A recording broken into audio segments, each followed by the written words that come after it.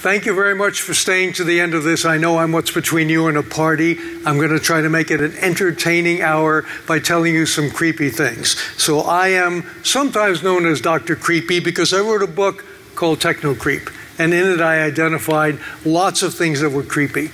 One of them, of course, is passwords. And we all know that passwords are vital. But they didn't used to be vital. There was a time, in fact, when our passwords were very different from the way they are now. So one of the possibilities to have for a password is to just own the computer. So if you have physical, I'm having a physical problem here.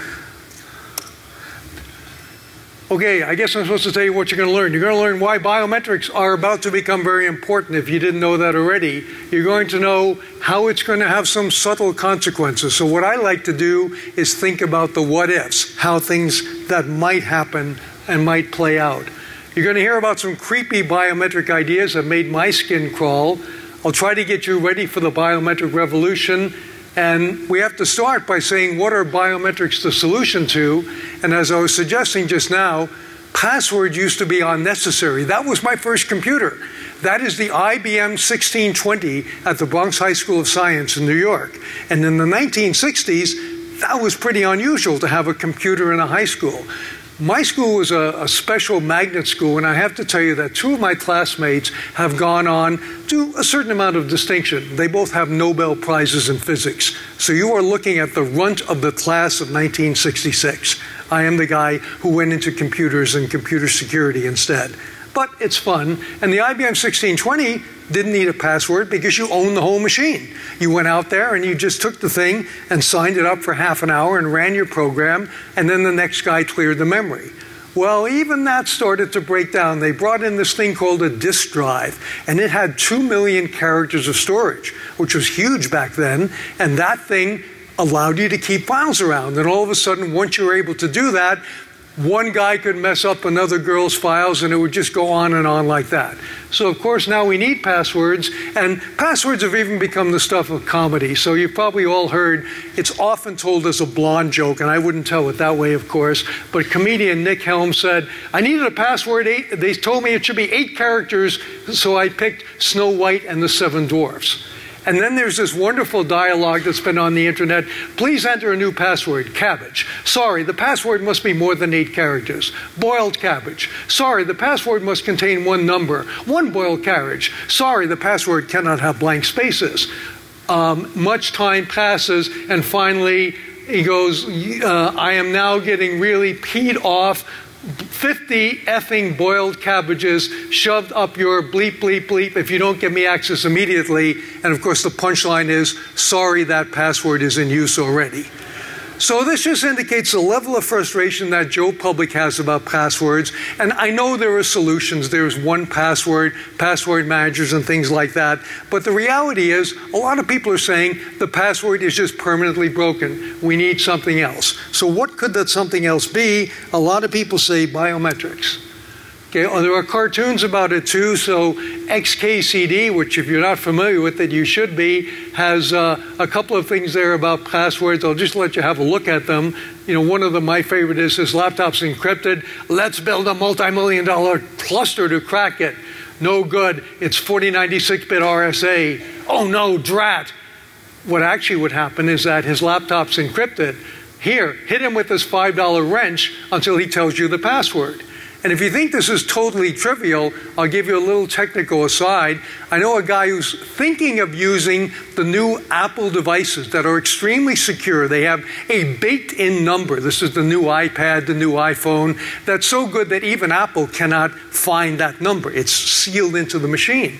And my friend is suggesting, hey, we'll use this to control pipelines, and we'll use this to control power plants because it's so secure, as long as you don't let your children put iTunes on it or something like that.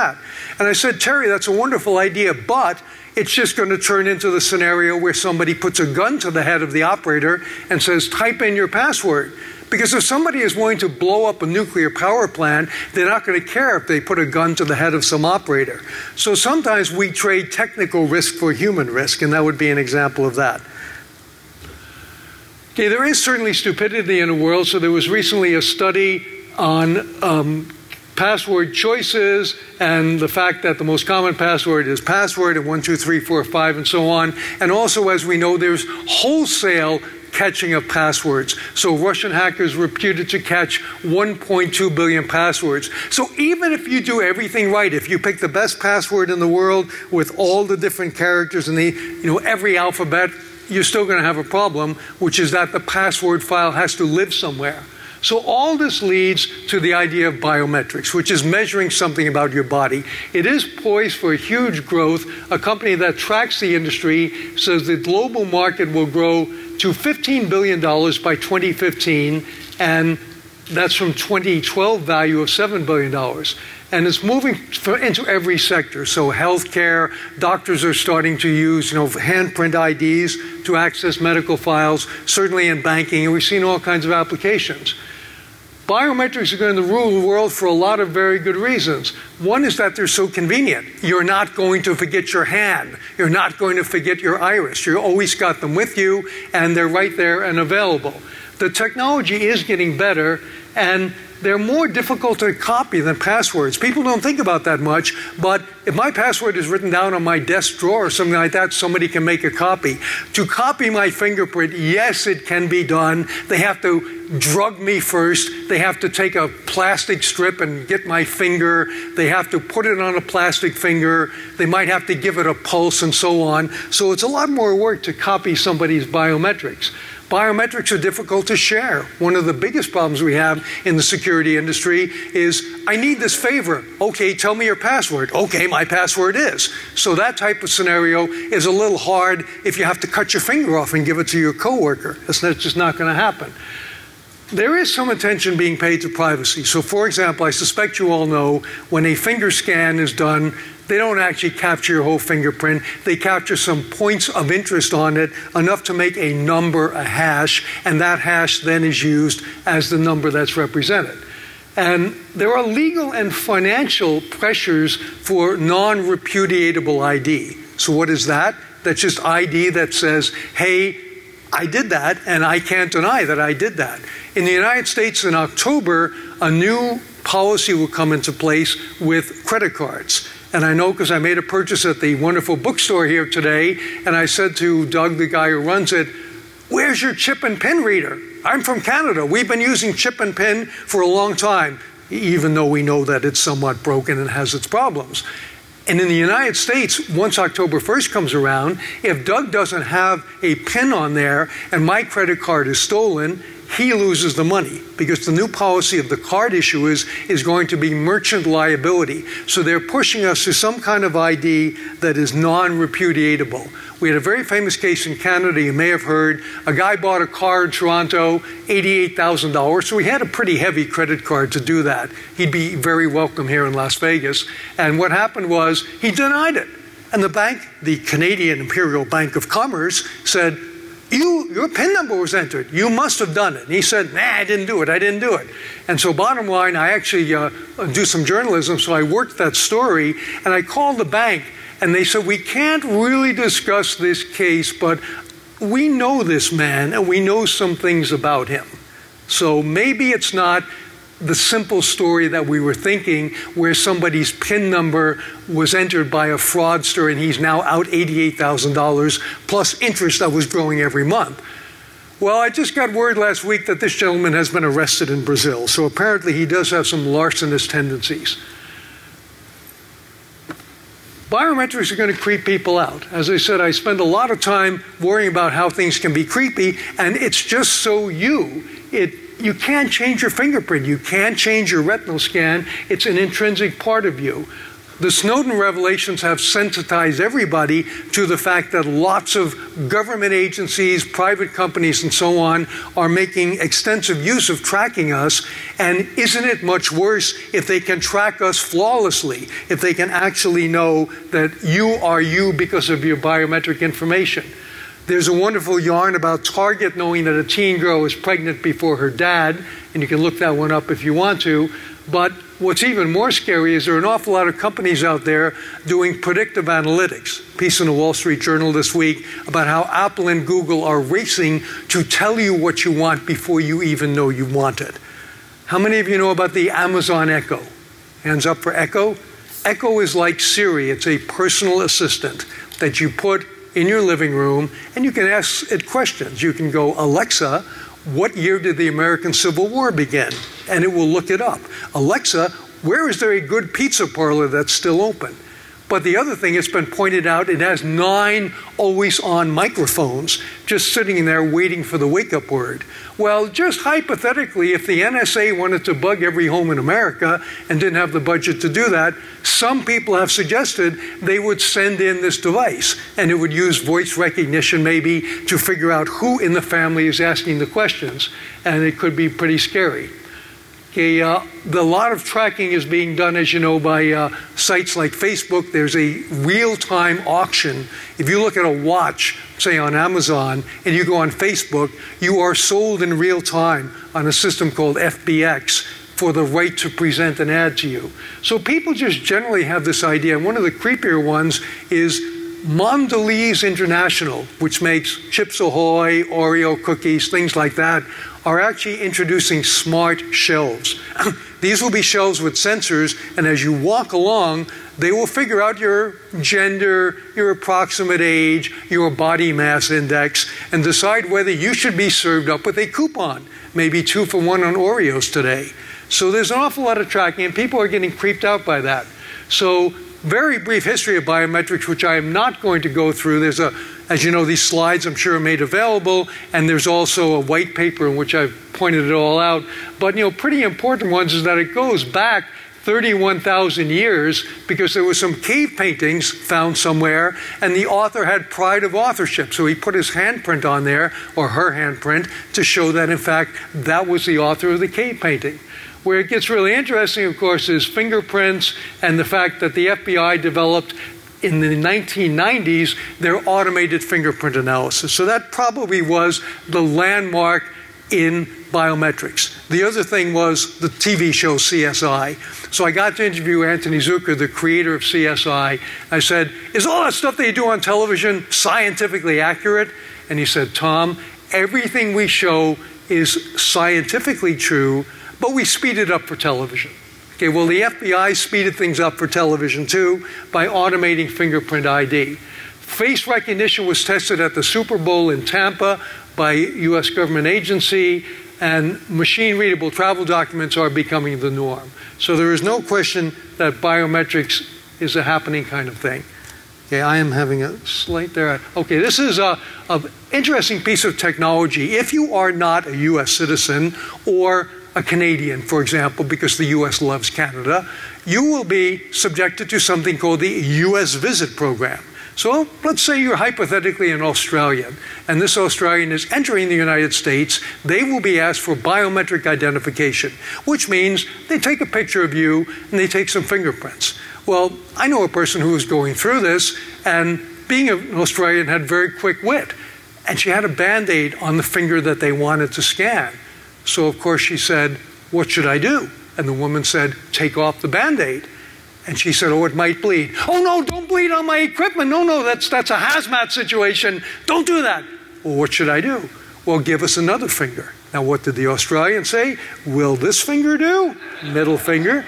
To which the US government representative agent said, as long as you give us the same finger when you leave the United States. So the reality is that, there are some kind of fun aspects to biometrics, but they are indeed being captured. And I want to tell a yarn about an important biometric system in Canada. Why is it important? Because if you come into the Toronto airport at a busy time, you might line up for 2 hours to go through customs. But if you have this thing called a Nexus card, you get to go right through it. You walk up to a kiosk, you put your card in, and everything is hunky-dory. That's not always true. A certain percentage of time, it's probably about 3 times out of 100, you'll be sent for a secondary check. That's just to keep you honest and so on. But 97 times out of 100, you're going right through, and you can thumb your nose at all the people standing in the line there. Well, the Nexus things are interesting. I happened to be at a dinner with the software developers, and I said, you guys solved a very difficult computer science problem, and I am a computer science professor, and I want to praise you. And they said, shut up. I said, what do you mean? They said, don't talk about that. I said, but no, really, you didn't just solve the, here's my Nexus card, and here's my eyeballs, and I'm the holder of that card, check. You actually solved the problem where I could put my eyeballs in. I didn't even have the card with me sometimes, well, you're supposed to, and they would actually look me up in a database. And they said, yes, that's the way it's supposed to work. I said, what do you mean? They said, well, it doesn't always find one person.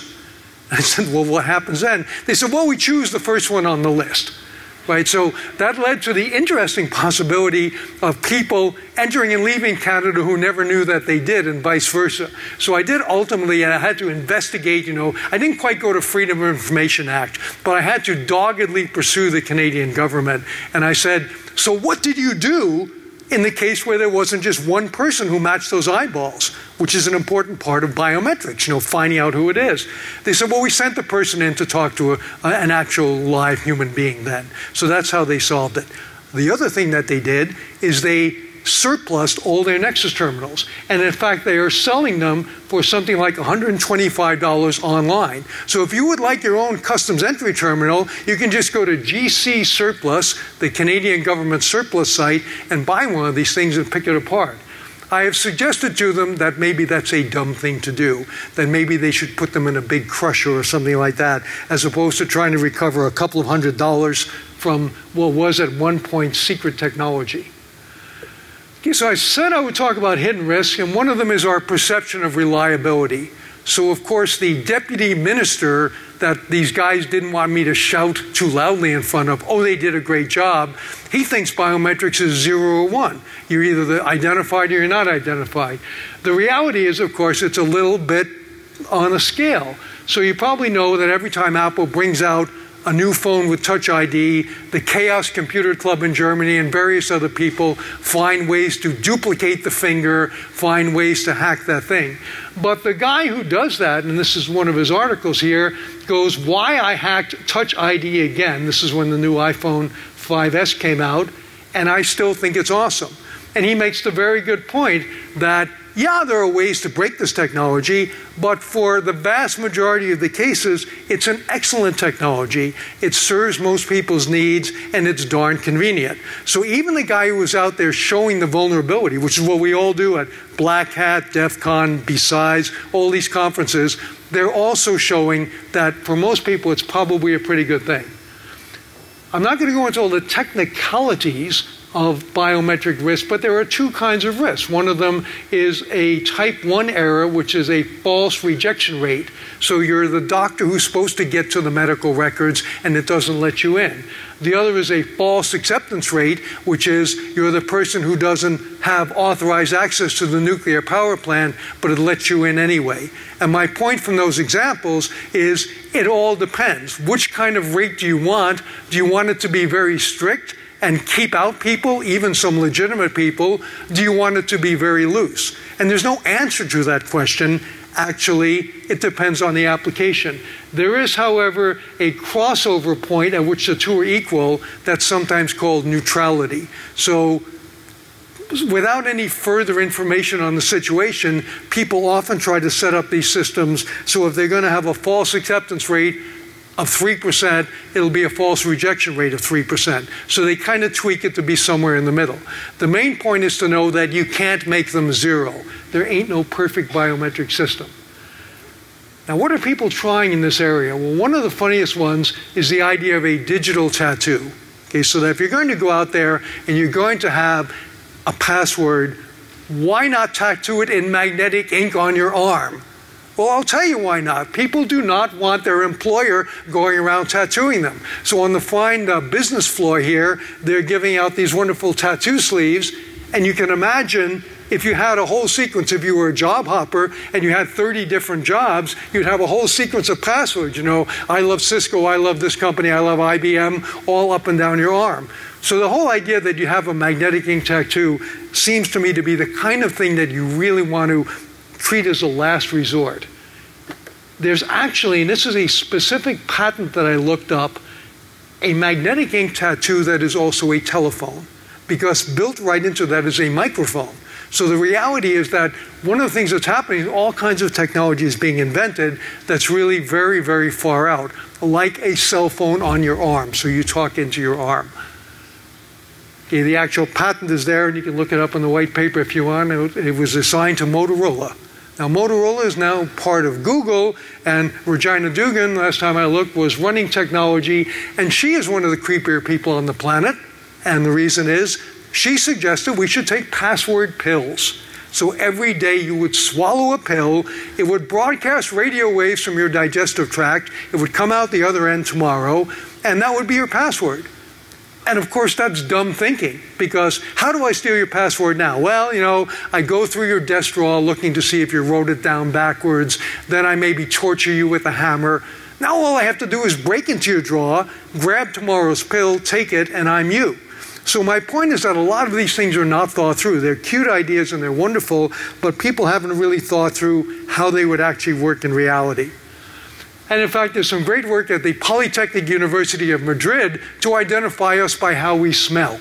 Okay, so everybody has a unique body odor. They're up to around an 80% reliability for this thing, where in fact they can find you by your body odor. But you know, what if you've just gone on a jog or something like that? Your body odor is going to change. So all of these things are worth talking about and worth thinking about. Whether they will be accepted is kind of questionable. There's a company in Canada called NIMI that thinks that your heart rate is your next password. So I know when we all go to work every day, our heart skips a beat at the joy of logging onto our computers, and now they will record the way your heart skips a beat. So your electrocardiogram is a possible digital signature, as are many other bodily functions.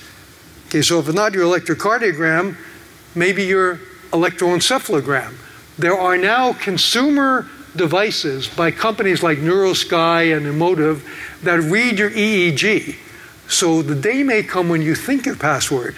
So there's that wonderful image of, I don't know, the pyramids if you're Egyptian, or the wonderful beach in Australia or something like that, and you are in fact thinking of that.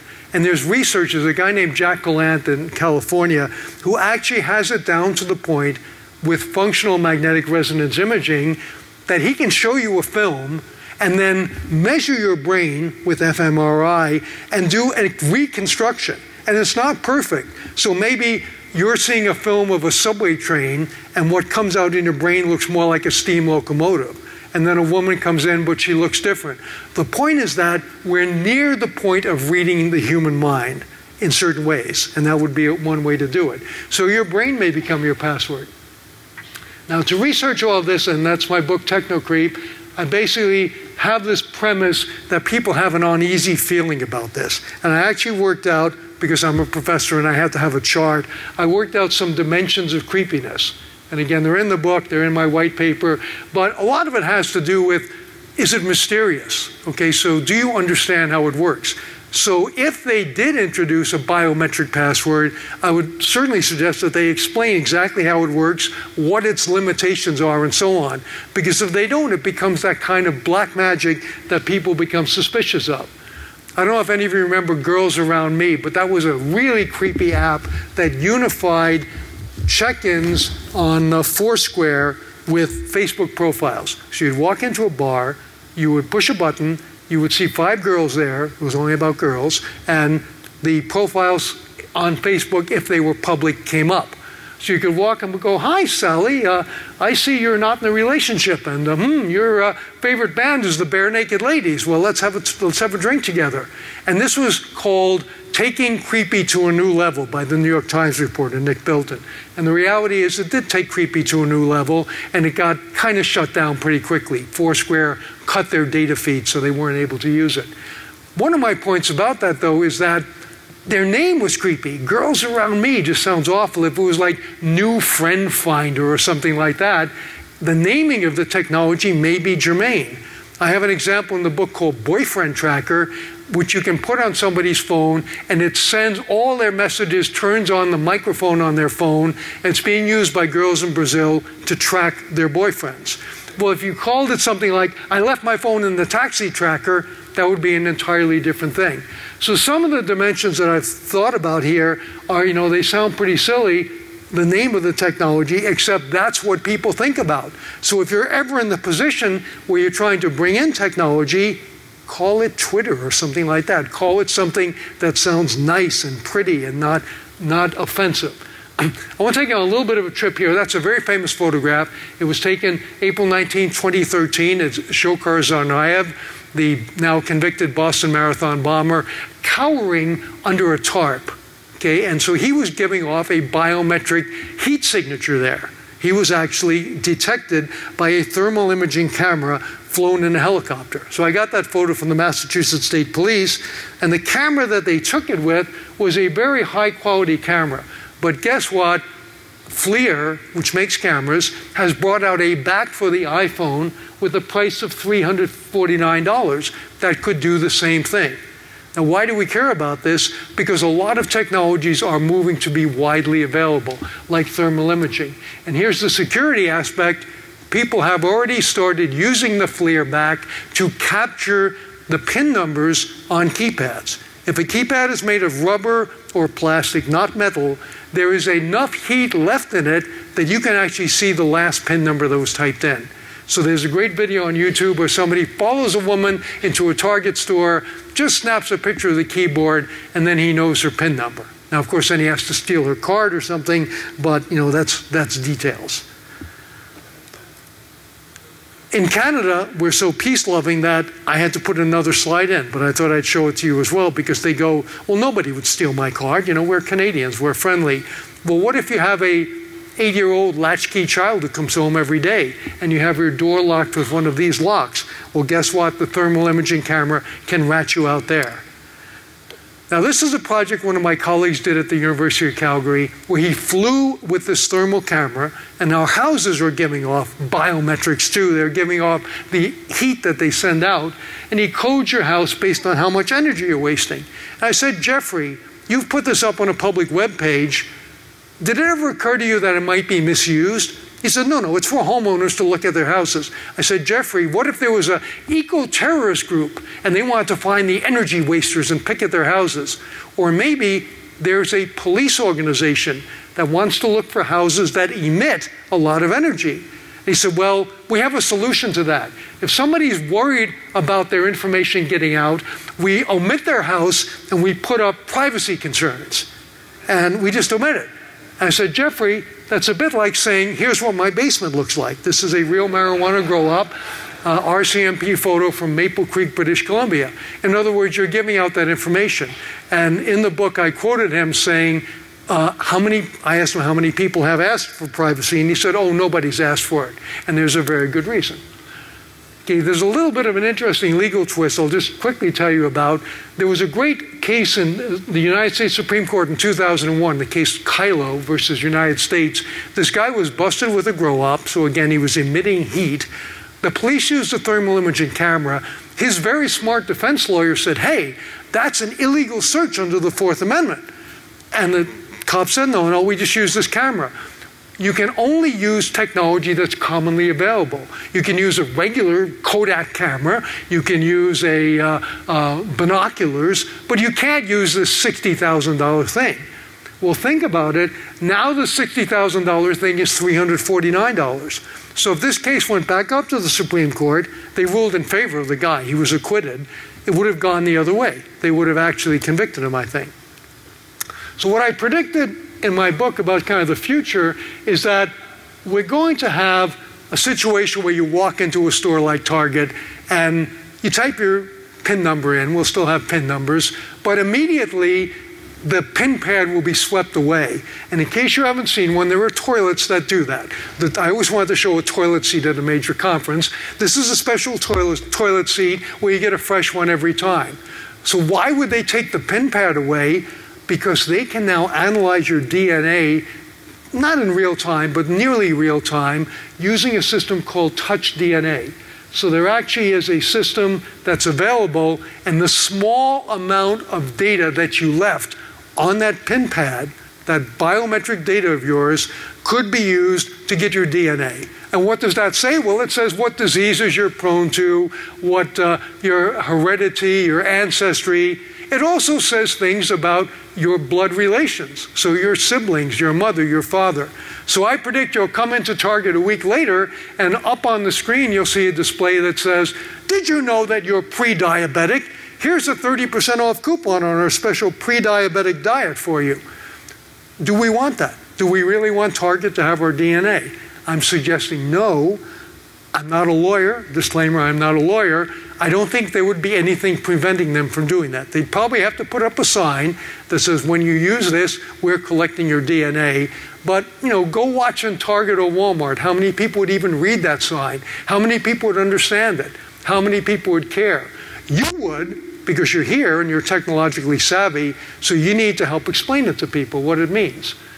And so the reality is, access to your DNA is going to provide all kinds of information about you, and there's even another level, which is called epigenetics. So your DNA isn't totally fixed. Your DNA can be methylated, and other transformations can occur based on the environment. And all of this can be measured just from a few skin cells. If you think I'm making this up, Madonna has a staff member who goes around every time she drinks from a water glass and either takes it away or cleans it, sterilizes it, so that nobody has Madonna's baby without her authorization. Okay, should you care about your DNA getting out there? Well, this is a wonderful set of examples. One of them is the Who's Your Daddy truck, which cruises around the streets of New York. A guy named Jared set up a mobile DNA testing service. And he's actually now got a reality TV show called Tales of the Swab. And he basically goes out there and he shares stories from his DNA truck. So if you ever wondered who your daddy was, that's a very simple way to do it. There's also a great case of a young man who found out he was fathered by sperm donation. Now, I won't ask if you put yourself through college doing that, but if you did, you were probably told it's totally anonymous. Well, guess what? This kid found his father without the father ever giving up his DNA, just by using his own DNA and some circumstantial evidence where the father went to school and so on. And of course, you could have a lot of kids coming out there asking you to help. In a chapter in the book, I write about sperm donation. I think the record is 589 children from the same father. And they actually have a club. And they go on picnics together. And it looks really weird because they all look alike. Hundreds of kids who look alike. Hidden risk number 3, biometric data is irreversible. Once you give it out, you ain't going to get it back. Even a small sample of your DNA is a possibility that they can grab all the information. And the legal protection of this is very variable. As you might expect, California had the first sort of DNA storage law, but it varies quite a bit. So the way I like to explain it, if it's dynamite for a company to have your credit card number because they might, in fact, be sued because they lost your credit card number, think of what would happen if they had your DNA. Okay, if a company collects your DNA, they're really dealing with nuclear fuel there because it could expose them to huge risks. Okay, the newest vulnerability is your face. We all know facial recognition is getting really good. Google has it to within a few tenths of a % of human ability. In fact, I think in some cases better than humans. And Alexander Acquisti did a great experiment at Carnegie Mellon. He took people's dating site photos and he matched them up with their Facebook profiles. So, when people go on dating sites, they don't put their real name up. They become Sexy Babe 235 or Hung Guy 404 or something like that. And then if they like you, they tell you their real name. Well, in a significant number of cases, just using PitPat, which is a facial recognition program, Alexandro could figure out who Sexy Babe 235 really was. So your face is a vulnerability, and there's even an app called NameTag that looks up that stranger sitting next to you in the bar, and right now the only database it has is the National Register of Sex Offenders, which is interesting. But if it ever got all of Facebook and all of those tag photos on Facebook, you'd have a world where you hold a phone up to somebody and you instantly know all about them. And that's probably coming. Even how we walk is being studied. If you think about 9/11, you probably know that there were cameras in the airports, like in Logan Airport in Boston. And what happened? They immediately started analyzing that footage to see if they could find terrorist behavior. Do they walk a certain way? So I never talked about it until The Economist wrote about it in October 2008. But at the Aberdeen Proving Ground in Maryland, the US Army has a whole gate analysis project. And there's a terrorist walk. And I won't show it to you because if you do it in the airport, you're going to be in a lot of trouble. Hidden risk number 4, our biometrics can be grabbed without our consent. The whole idea of the touch DNA is one example, but you walk out on the street, your face is in the public, your gait is public, your speech. There's a company called IntelliStreets that has street lamps that watch you and that analyze you, and that they also play music and do things like that. Okay, in fact, there they are. Those are the IntelliStreet street lights, which are creeping out, and there is an array of surveillance cameras being installed in the BART system in San Francisco. So the hardware is moving pretty quickly to grab this data. The question is, what do we do on the back end? Okay, at DEF CON a few years ago, a few guys presented, and they were great young presenters, on how this system that US Homeland Security thought would be really good actually would be really bad. It attempted to find terrorists by physiological parameters, heart rate, sweating, and so on. And what happened is Semyon Rechnikov stood up and presented while his partner ran around the room 3 times, nearly killed him. And at the end of it, they took his heart rate, and of course he would have shown up as being highly suspicious. So the point is that biometrics can lead to wrong conclusions. Okay, there is a company, I won't tell you a lot about them, but they're called Photon X, and they can do things like read your fingerprints at a distance of 5 feet. So they have a whole 3D modeling and profiling technology that is very, very sophisticated.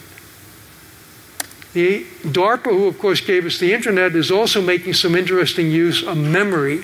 They had a project which, to put it bluntly, had to do with implanting false memories. Okay, so they were studying how narrative is used, and there is actually research with rats that say you can give the rat a false memory. There are rats that are afraid to walk across a certain metal plate in the floor, even though they never had a shock from it, because they inherited the fear from their grandfathers.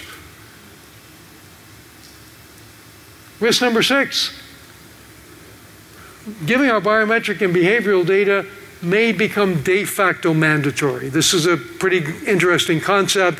It is true that you can rent a car without a credit card. Go and try to do that. Okay, you have to bring a wad of cash and your mother's birth certificate and a whole bunch of other stuff. So you need a credit card to rent a car. Well, down in Walt Disney World now, there's a thing called the My Magic wristband. And if you get one, it's your pass into the park, and it also gets you on rides and so on, and it tracks every move you make. They know everywhere you stopped. They know when you went to the bathroom, which bathroom you went into. They have spending limits on it. So Minnie Mouse can see your little 6-year-old come along, and oh, Sally is coming, and her favorite character is Minnie Mouse, and her remaining spending limit for today is $32. So let's pull out the $29.95 Minnie Mouse. So the reality is, you don't need these things. You can go to Disney World and you can say, I just want a paper ticket, and I just want to get in the park with the kids. And they'll go, okay, here's your paper ticket, go in the park. But you lose all your privileges. So imagine explaining to Sally, oh, well, there's an hour-long line for Thunder Mountain, but that family's going ahead because they don't value their privacy. But we value our privacy, so we're going to get heat stroke out here in the sun. Your kids are not going to buy that. So there's a whole concept that we will give into this stuff. Another example is insurance. Progressive has the snapshot that allows you to monitor your driving and maybe get a discount. John Hancock Insurance is now allowing you to wear a fitness monitor 24/7, track your exercise, and maybe get a discount on your life insurance. So they've taken the same concept that's used in cars and applied it to the human body. Okay, so there's actually the John Hancock monitor, and people are doing this. So what are you giving up? Maybe you get a 5% discount on your life insurance. You're giving up extremely detailed information about your life. In fact, you're giving up information about when you have sex. Now, all presenters were told not to show anything offensive. I hope this is not offensive to you, but your Nike fuel band, and I know a Nike party tonight, your fuel band knows when you're having sex. And the reason is it's got accelerometers, it measures the motion, it's 3:30 in the morning, you just burned 150 calories if you're a typical male, and you took 0 steps. The fuel band can come to a conclusion. The fuel band can communicate by Bluetooth to another device, which can call the person you were supposed to be in bed with. So the devices that are in fact coming up around us to help us to measure our biometrics can also be the ones that take us down. There are workplace issues. Some companies are actually giving fitness monitors to employees to encourage fitness, which is great, telling them to wear them 24/7. So again, they know when they had sex, but they also know things like how much sleep they got. Now, if you're an aircraft pilot and you show up having had sex all night and no sleep at all, maybe you shouldn't fly the plane. If you're a checkout person at Walmart, maybe you can do that job in your sleep anyway. So the reality is, the business will know things about your life outside of the business if you wear this tracker. The other thing is that if you happen to have it on, let's say that you're in a advanced business negotiation, so you're having a meeting with your boss, and I think the boss is kind of slow to come up here, and in that meeting, your boss has access to your fitness monitor. So as you are carrying on the conversation with your boss, looking into each other's eyes, we won't say who's the boss and who's the employee. If one of those persons knows the other person's pulse is elevated and they're perspiring and so on, they might know that they're bluffing. There's all kinds of possibilities for the misuse of that kind of information. So the workplace is going to be a fertile field for this. Then there are thieves. People steal data. They steal passwords. I told you that at the beginning. They steal health data. Why wouldn't they steal biometric data? Of course they will. Even the legal ones could be a problem. There are companies, a famous one used to be ChoicePoint, that just accumulated data on people. So everything that they could, your financial records, your health records, anything that they could get, they would build files on you. Well, they'll go after your biometric information if they're allowed to do that as well. So data aggregators may own you in the sense of owning your biometrics. So what's a framework? I'm trying to give you a little bit of a takeaway here, and then maybe have a little bit of time for questions. Even before you get back to your office, you should think about biometrics. Are there any of these that you're using already that maybe might cause you problems down the line? Apply that creepy lens. If you get my book, and it's on Amazon and everything, you can get the diagram, or you can probably find it online now, and look at those different dimensions. And you may come up with other dimensions of creepiness too. And think about alternatives. So with that fitness tracking thing, an alternative would be a sign-in sheet at the company gym, right? So if the company provides, like Google, an on-premises gym, you don't have to know exactly how somebody worked out. You just know they went to the gym for an hour. And if they didn't work out well, that's kind of not that important. So maybe there's pretty good data that's maybe not as invasive. Longer term applications, think about your data retention policies. So we often see, for example, videotapes that are kept forever, video surveillance. Good practice, I'm told, is if you haven't needed them in 7 days, you probably should get rid of them. They are a liability, not an asset. Consider whether some data should be de-identified. So if you're collecting certain biometric data, you might want to de-identify it. But I can tell you that there are de-anonymizing techniques that can counteract some de-identification. And look at every technology through this creepy lens. So if you go out and buy something, think about the fact that it can be used against you. So again, thank you very much. If we have a little bit of time for questions, I would be happy to take any questions. Thank you.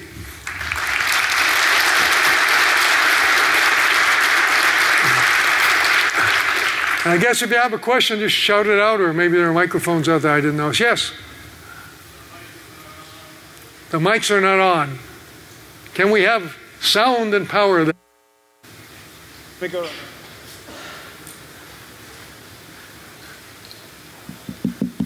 All right, this one seems to work. Excellent. Thank you very much for this. One of the things I work in policy, which means I talk to people who make laws all the day about stuff like this. And one of the things I tend to talk about is spoofability. And I'm wondering if you could talk a little bit about that. Like, for example, two things that you didn't talk about, vocal pattern analysis, sort of speech recognition stuff, and vein patterns in your hand. Those are two things that I've heard people say are still extremely challenging to spoof or steal or reproduce, whereas we see like Mark Rogers, with a YouTube video showing you how easy it is to reproduce a fingerprint and facial stuff replaying, and you have like, there was I think PayPal or someone is going to allow you to, or Visa or someone is going to allow you to pay for stuff by taking a selfie and blinking one eye or something as a challenge. And I was wondering what any thoughts about spoofability? So, excellent question. You probably noticed my voice has changed from the beginning to now.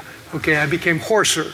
So I might, depending on where the type 1 and type 2 error thresholds are set, I might fail a vocal recognition test. Now I know Air Canada, for example, with their Aeroplan system, has you say your number.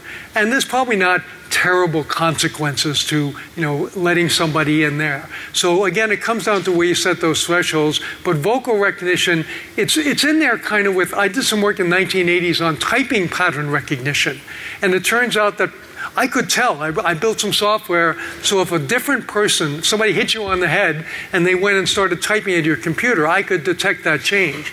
I couldn't figure out with any great accuracy who was typing, or if there were 20 people in the office, which one it was.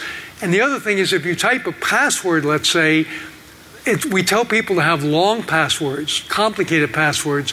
Those are the ones that it's hardest to reproduce your typing rhythm. Simple word that you know is fine. Big, long, complicated one, you stumble and so on. So there's that whole class of biometrics I didn't talk about that are just kind of borderline. Okay, the vein pattern probably falls into that as well. I think these things will get better. The important point I want to make is we always have to think about the consequences. So if you're going to use something that is crucial, access to a nuclear power plant, it should be 3 factors, 5 factors, whatever, provided, there's no bad consequence to keeping the guy locked out. So you always have to weigh the type 1 and type 2 errors. The countervailing thing is convenience, though. I mean, as you said, PayPal wants to use a selfie, bought a new laptop computer, and it lets you log on with your smiling face. So people are going to opt for convenience, and there will be consequences. Any other questions? Right here. Yes, sing it out. So I was just thinking, it took us 20 to 30 years to get to this state of the rat and mouse and cat game on passwords and things like that. A lot of hacking. Now, biometrics. So there is a growing field of biotechnology and therefore biohacking. Whether it be brain images being transplanted and influence, or changing the way you perspire, location, emulation, and so on. So can you speak a little bit about what is happening in terms of biohacking that'll eventually be able to emulate one human being like another, and also break whatever these technology, which we call hashes, but it's really us here, right? At the end of the that's day. a wonderful question, because there's going to be a biohacking village at DEF CON for the first time. If you haven't been to DEF CON, there's a lock-picking village, right? We can learn to pick locks. There's a Wi-Fi hacking village. For the first time this year, there's a biohacking village. And I kind of helped with the people who started. I didn't do a lot of the work, but it was inspired by the fact that I saw a guy speak at the Hackers on Planet Earth conference in New York. He was like a 20-year-old graduate student, and I realized the same thing that happened in the 1980s when computers went from costing $5 million to $500 is happening with biotechnology, because a lot of university labs and drug company labs are selling their old gear off on eBay. So I asked this kid from McGill, how did you get the equipment to do DNA synthesis and make a new organism? He said, I bought it on eBay for $300. So as that technology moves, we're going to see exactly the same thing that we saw with computer hacking. And I said to this fellow, don't you worry, something bad will happen. He said, oh, no, I'm very ethical. I said, you're ethical, and you also weigh about 94 pounds. Someone could pick you up and carry you away and torture you and make you do bad things with your knowledge. So it's pretty well unregulated. If we do bio research at a university, there's 14 different forms to fill out and a safety officer. If we do it in our basement, not so much. So to answer your question, there is certainly the possibility that somebody will find a way to grow a finger that has a certain fingerprint, or to spoof the DNA testing. There's, as you know here at Black Hat, spoofing satellites. If you can spoof a satellite electronically, very soon we'll be able to do the same thing in biology. And to follow Ray Kurzweil's lead, things are going to go exponentially. So we say now, yeah, well, that's pretty far-fetched. Well, 2 years from now, it's less far-fetched, and 3 years from now, it's happening. So everything you said is true. I think we need to worry about biohacking. Is there a question there? Yes, please. We're well into our second decade of parents doing neonatal testing, neonatal DNA testing for children. So those kids are starting to reach age of majority, and the consent situation changes radically. Can you speak about what we can expect coming up on that? I had an epiphany while I was researching the book, which is that when we were all born, they took some blood from our heel, and they tested that for certain inborn errors of metabolism like PKU. You can look this up if you're not familiar with it.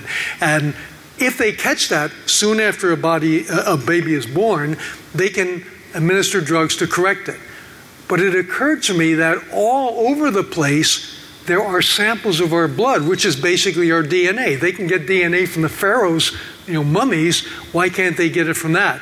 And then I looked into that more, and there actually have been lawsuits in Texas notably, where whole treasure troves of DNA records or blood, they're called heel stick records, have been destroyed by court order because people are concerned about their children's privacy being invaded. To separate the Canadian side from the American side, there was a survey in Canada that said, do you consider it creepy that we might have your blood sample, your child's blood sample? And Canadians said, as long as you don't misuse it, that's fine. So the Canadians came down on the side of, yeah, go ahead. The Americans came down on the side of, we're going to sue you. We're going to take you to court. Now, did you have a more specific question there? Or? Not really. It's interesting you mentioned PKU. I was, back when I was a reporter covering this stuff instead of a security practitioner covering this stuff, I talked to a legislator who had been a nurse and was very concerned about getting all children in the state in which I live tested for PKU, at birth, because, she had some very specific benefits to that, obviously, and she had not at all considered the privacy implications, and I know that there was no mechanism. I said, will there be a mechanism at age 18 where they can pull their records? And she looked at me like I'd fallen out of the moon. So I was just curious, that's been a bit. So I'm curious as to whether we've evolved any thinking at the legislative level that's worth talking about on that front. Yeah, and the answer is it's going to be a policy, and I guess in the U.S. there'll be 51 policies, right? One for each state and a federal one as well. And, it's one of the advantages we have in Canada that we do tend to have unified policies. Frankly, we normally copy yours on a lot of things. But I think this is something we did have a big controversy with the Huntington's Society of Canada. And I take them to task in the book because they ran commercials that said, getting tested puts you at risk. And you have to understand, Huntington's is a disease that if you have the genetics for it, you will get it. And you will get it probably by the age of 35, and you will die a slow death, and it's incurable. So there's ethical questions about, should you tell a 10-year-old child you're going to die that way? No, maybe not, because it might be fixed by then. The other possibility is, does the testing actually put you at risk? We don't have a genetic non-discrimination act in Canada. You do. You have GINA in the US. And so the society was pushing for that. And we should have that law. My quarrel with them is that getting tested doesn't put you at risk. What happens with the results? You can get the test and never look at it till the child is 21. But you certainly don't want to share it with anybody. And you certainly don't want to share it with the government.